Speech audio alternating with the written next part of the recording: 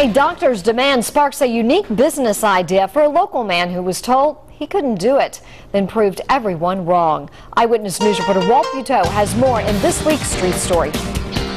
Yeah, mind, body, and spirit class. Before North Kingstown's Dennis Harvey put himself in the middle of this ear-splitting commotion, now we're gonna get up, that he created. make that move, Jones. Made a move, jello. 1, 2, 3.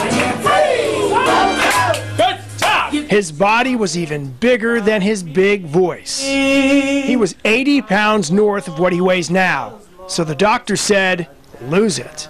And I needed to lose weight, and I needed to encourage other people. So basically, I saw a need. Good, get that right here. Good. Automatically, something clicked. You know, people with disabilities, they have the voice. They have this voice, and they have to be able to use that voice. So I said, Go up, go up, there we go, go up. He turned that aha moment into his own company. Be in Motion does exactly what it says for people with a variety of disabilities throughout the state.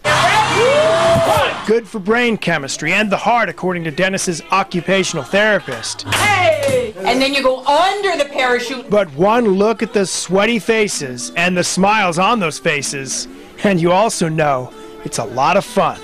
I saw an opportunity. I'm a relentless person. I'm like a stubborn mule almost. You can't tell me not to do something. I'm going to do it. How many people told you you couldn't do it? So many people. And I just said, You didn't listen. buddy, you're in for a ride. Are you sure you're autistic? I'm pretty sure.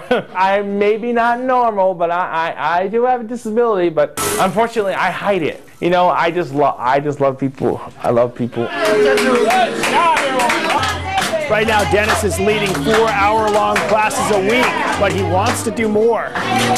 Go ahead and try to tell him he can't. On Fabian Street in Woonsocket, Walt Buteau, Eyewitness News.